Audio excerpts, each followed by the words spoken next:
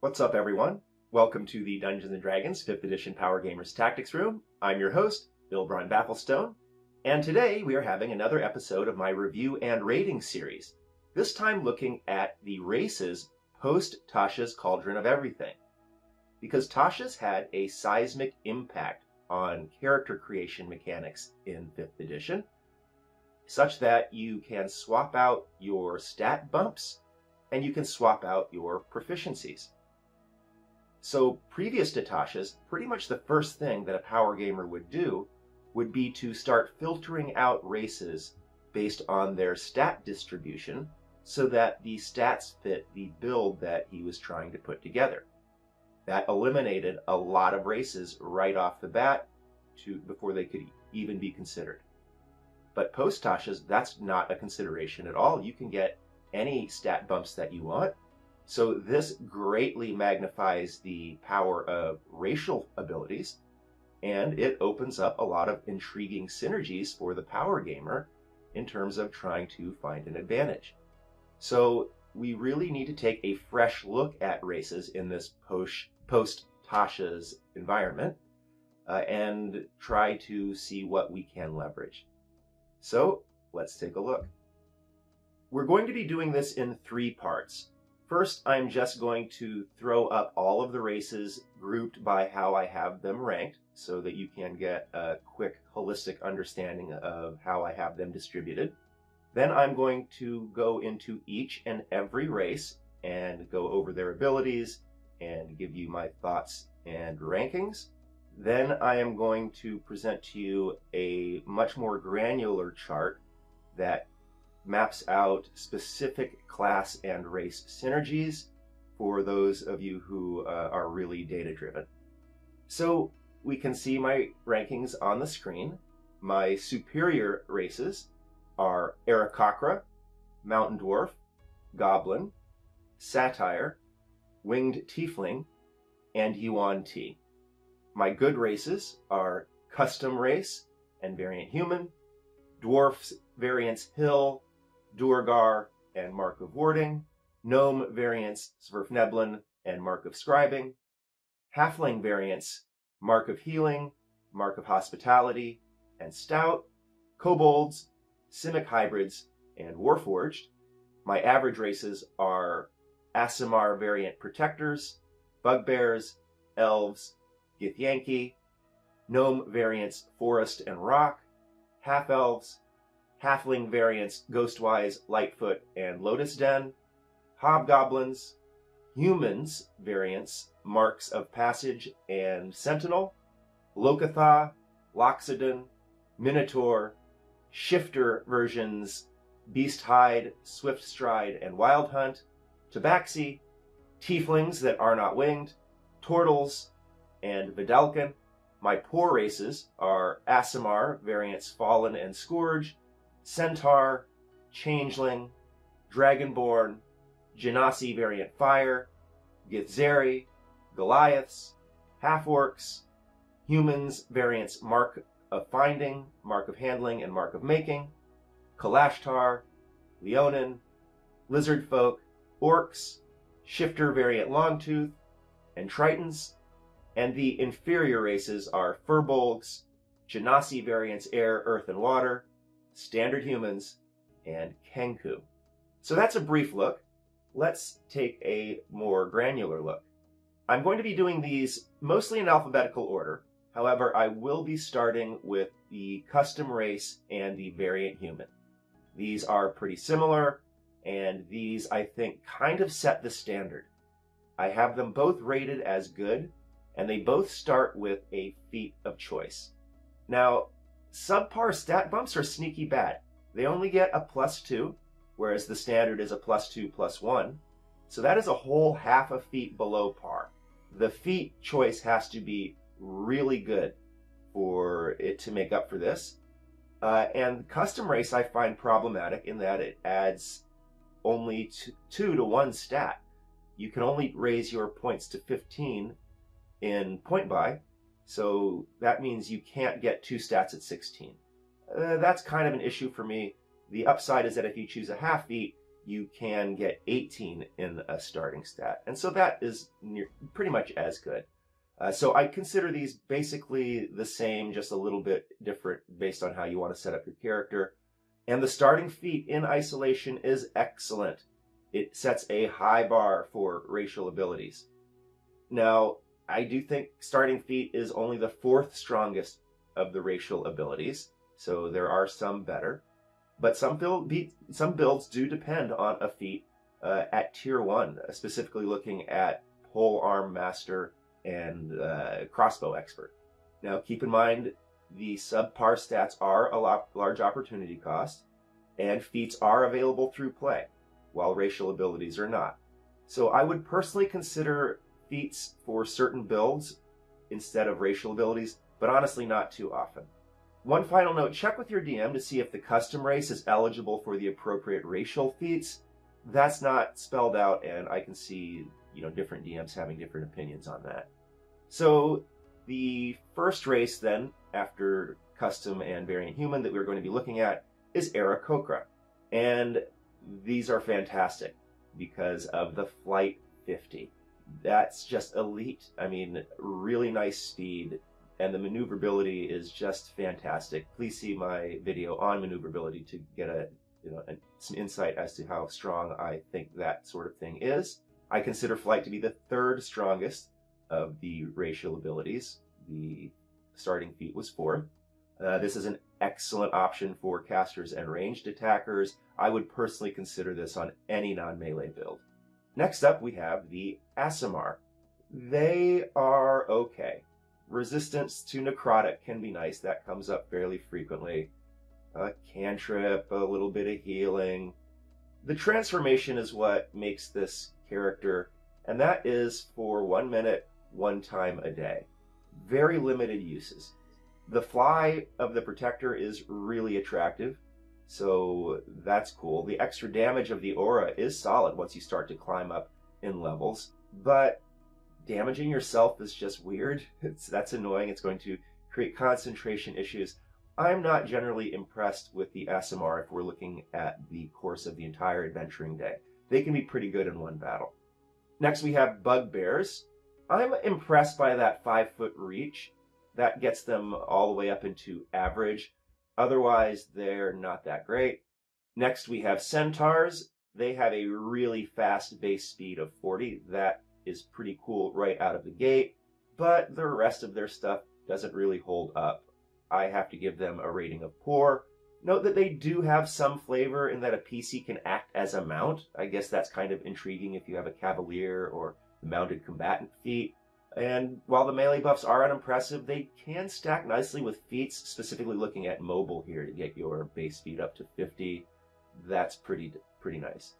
Next we have Changelings. I rate these guys poor. Their one special ability is basically like an always-on disguise self, so like an invocation or a magic item without attunement. That's okay in the interaction phase of the game. In fact, it's really good in the interaction phase of the game.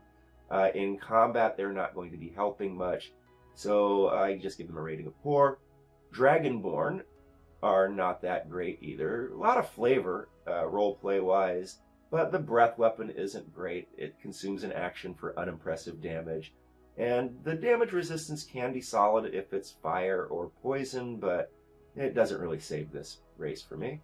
Next we have Dwarves. Dwarves are pretty intriguing. They add a bunch of really cool abilities like that advantage on saves versus poison and poison resistance. And you can get some really nice abilities out of the Mountain Dwarf. They get a +1 stat bump relative to par, and medium armor proficiency is very intriguing for casters who often want armor and will dip for it, but if you're a Mountain Dwarf, you might not need to dip. It also opens up heavy armor proficiency, which I believe you can then add shields. The Duergar do suffer from sunlight sensitivity, so keep that in mind. You can get a Fighting Initiate feat if you have a martial weapon proficiency through this class and you don't need to get it through a dip or anything. You can take Dwarven Fortitude. That is going to combo really well with the Bloodwell Vial if you're a sorcerer. I would personally consider Mountain Dwarf for a sorcerer build, and then just hope my DM plays ball and throws me a Bloodwell Vial. Very solid race overall. I give Mountain Dwarfs a rating of superior and the others a rating of good. Next we have elves, and I have never been as impressed with elves as others. I do get that they have access to elven accuracy. I do get that they have that martial weapon proficiency. That I get that the wizard cantrip is nice for marshals who want to pick up Booming Blade. I just look at all of these things and I am just not super impressed. I mean, the Shadarkai and the Eladrin seem to be the best versions with that bonus action teleport. It's only one time per short rest. I just give them a rating of average. Next we have Firbolgs.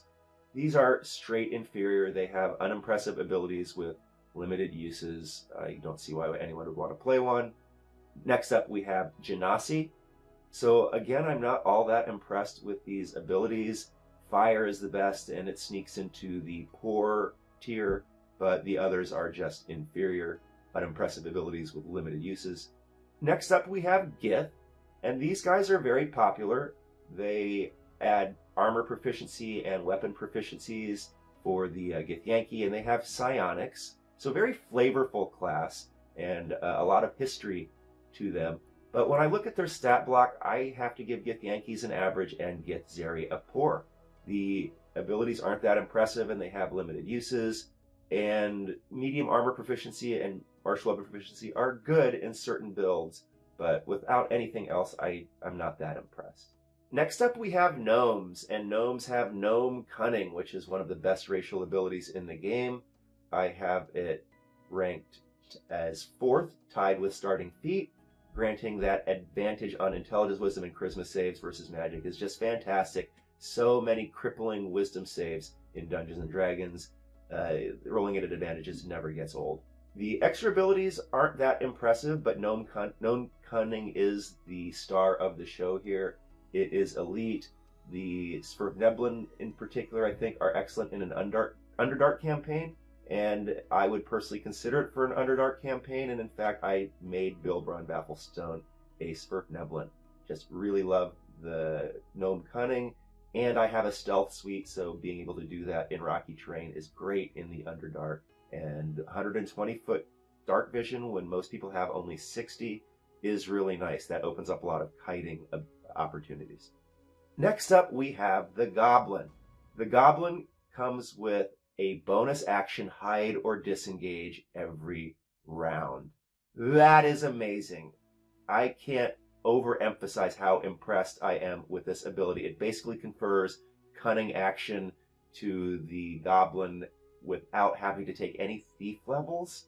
Wow. I mean, Fury of the Small is also sneaky good, but that bonus action hide and disengage just really, really impresses me. This is my favorite race. I would rank them number 1 in terms of power, and I'm going to be using this in a lot of builds going forward, and man, I would change Bilbron Bafflestone to a Goblin in a second if I had a chance. Part of me wants to try and get a wish to do it, but I can't find any kind of role-playing justification for wanting to do that, so I'll just do that on my next character. Next up, we have the Goliath. I'm not all that impressed with the Goliath. The cold resistance is decent, and Stone's Endurance does have certain synergies, such as protecting your Armor of Agathis damage bump and for retaining concentration if you're a caster. Overall, yeah, I don't see why those classes would really be attracted to Goliath, so I give it a rating of poor. Next up, we have Half-Elves, another one that people tend to love and I'm not so impressed with. They do get an extra stat bump, and that's nice. And I do find that the Mark of the Storm variant is pretty good. Not quite enough to bump it up into the good category, but I think the best of the half-elf variants. The free wizard cantrip is nice for marshals to get Booming Blade. The martial weapon proficiencies are nice, but nice is average. Every race has nice stuff, generally speaking. So just average for half-elves. Next we have the Half-Orc, and I'm not too impressed with them. The Quasi-Death Ward does appeal to me. That is really nice, but otherwise I'm just not that impressed. I guess if you're a crit fishing build, you might like doing a little extra damage, but overall rating of poor for the Half-Orc. Halflings, they are interesting with that lucky ability. Rerolling ones is a pretty interesting ability, especially if you stack it with like lucky and chronal shift. Note some people say it's good with portent. I don't see it. Portent has to be applied before the roll, so I don't know why lucky would really matter. And specifically, the Mark of Healing option is elite for halfling spellcasters who don't normally get healing spells. That is a very cool ability, and that's why Mark of Healing and Hospitality halflings and Stout halflings get good ratings, and the others get average. Next up, we have Hobgoblins, and these guys get some love. I only rate them average. I do admit that Saving Face is sneaky good. It is limited use, however. And I do get that light armor enables medium armor proficiency, and the martial weapon proficiency enables fighting initiate. So I can see it being good in certain builds. I just overall am not as impressed as some people, so I only give it a rating of average. Next we have humans in the standard and then various mark forms. And the standard human is just bad. I mean, lots of stat bumps and then nothing else. Nobody ever wants that. Then the various mark ones are okay. I think Mark of Passage and Mark of Sentinel are the standouts here. I really like their expanded spell list, and being able to do, Shield or Misty Step once a day is always fun. And the others are just kind of poor. I'm not really all that impressed with them.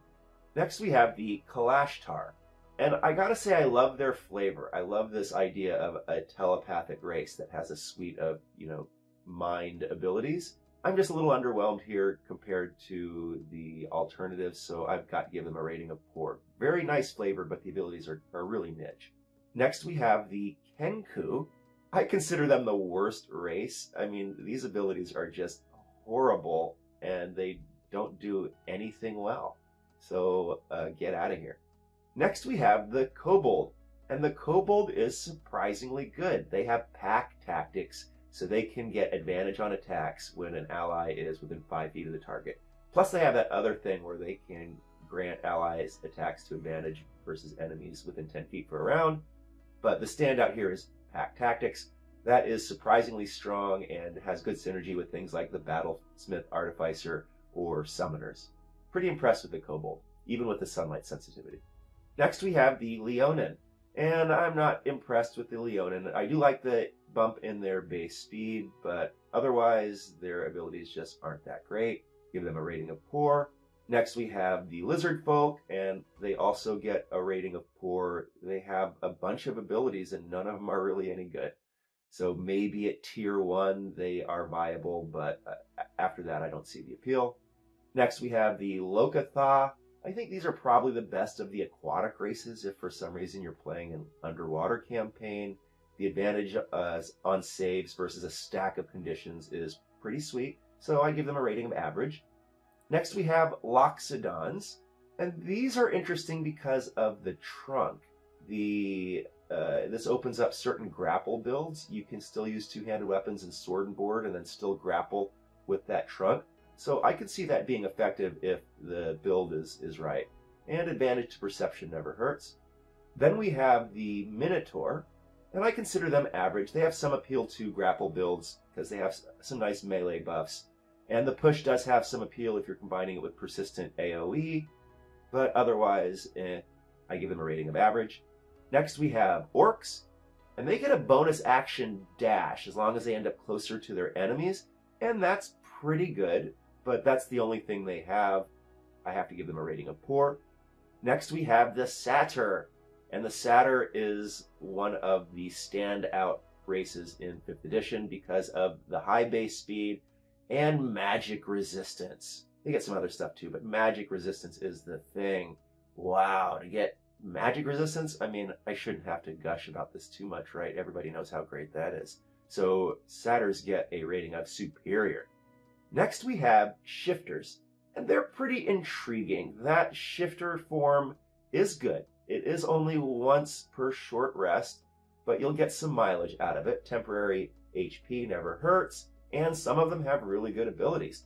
+1 on AC is fantastic in bounded accuracy. I always give high marks to +1 AC. Getting extra move and free disengages is fantastic. And the Wild Hunt ability to not be attacked at advantage within 30 feet, that's pretty sweet, especially if you synergize that with the Barbarian's Reckless Attack. Oh man, that's really nice. So shifters, I give most of them average, except Longtooths are poor. Next we have the Simic Hybrid, and I'm pretty impressed with these. They've got a pretty nice selection for each of their 2 abilities. A glide, a climb speed can be really nice. Certain builds can take advantage of that climb speed. Dropping people is really nice and after you grapple them. And your second enhancement is pretty solid. Again, we have +1 AC. Always very impressed with that. And a bonus action grapple. Man, that is excellent for certain grapple builds. So I give Simic Hybrids a rating of good. I like them. Next we have the Tabaxi. And this one's pretty popular because some people do like speed builds. And it is fast. That double move at will for 1 turn is really impressive because it affects the base rate and therefore will stack with your dash and other move bumps like fly or haste. So yeah, 240-foot movement per round is awesome. And you can do that crazy cheese grater thing with spike growth if you grapple them and then just start dragging them through. Tabaxis really excel at that. But I mean, that's one tactic. Speed is really nice, but there are other things that I think are better. I give it a rating of average. Next we have the Tiefling and all of their various bloodlines. The first thing that sticks out is that Tieflings have fire resistance. That's great. And then you scan through the options and you see the winged version has a 30 feet fly speed. Fire resistance and fly speed, that gets you into the superior category. The others are okay. Fire resistance is solid to build on, but none of the other stuff is like really that amazing. Pretty limited uses plus a cantrip. But man, flight, yeah, winged Tiefling is up there. Rating superior for winged, average for the others. Next we have the Tortle. I'm including this even though it's not technically official because people seem to love it. It's very popular. And I can see why. That high base AC is excellent for casters. Better in lower tiers. You know, magic armor is going to exceed that and you might get left behind. But I can see the appeal. They're okay. I give them a rating of average. Next we have the Triton. And I'm just not that impressed. I give them a rating of poor. That stat bump distribution is interesting, but the 1 time a day spells aren't that great. I'm not super impressed, so I give them a rating of poor. Next we have Vidalcan, and I give them a rating of average. I am loving that advantage on intelligence, wisdom, and charisma saves. I mean, I loved it on the Deep Gnome, and I love it here. But to just add water breathing, which if you have a wizard who can ritual cast, you can probably water breathe anyway. So I just give them an average, but it is on the high end of average, like almost good, because that advantage on saves is really, really nice. Next we have the Warforged, and I am impressed with the Warforged. Give it a good rating, because that +1 AC is really amazing, and then it stacks onto an advantage on saves versus poison and poison resistance. Yeah, I like that. I like that a lot. Good rating for Warforged. And then finally, the Yuan-Ti. These guys are insane. The defenses are insane. Magic resistance and immune to poisoned and poison resistant or poison damage? Wow, that is almost overpowered. It rivals the Goblin as the strongest race, and if you're not a lover of hide builds like I am, it probably is the strongest race. The only thing bad about it is that they are an evil race with a bad reputation, and they look really weird and distinctive, so you might have some role-playing issues. But from a strict mechanics point of view, Yuan-Ti are probably the best race overall, although I personally like the Goblin better. So just for the record, I've already mentioned that I like certain racial abilities better than others, but to give you an official ranking, number 1 is the bonus action hide disengage, number 2 is magic resistance, number 3 is flight, and number 4 is a tie between the starting feat and Gnome Cunning or the Vidalcan version. Finally, I wanted to leave you with this chart. I did not make this myself. I found this on Reddit, credit to Honeybadger, but I've looked it over and I think it's quite good. He has put a lot of thought into this. Obviously, opinions are going to differ, but very minor issues, I think, involved. This is going to be a good chart to help guide you in terms of the classes that you want to take and finding synergies with racial options. So pretty granular. I'm not going to talk about it, but I will put it up, and it's going to be included in the document so you guys can use it at your leisure. Whew. So that's it. That's my analysis of all of the races post Tasha's Cauldron of Everything. One of my longer ones, but I felt like it needed to be done, and now I have a document that's going to help me build my characters going forward, and I'm sharing it with you guys. So let me know what you think in the comments. I suspect that there's going to be a few nuances that didn't come to mind for me, so please let me know what you think. And regardless, thank you so much for watching. This has been the Dungeons & Dragons 5th Edition Power Gamers Tactics Room. I'm your host, Bill Brun Bafflestone. See you next time.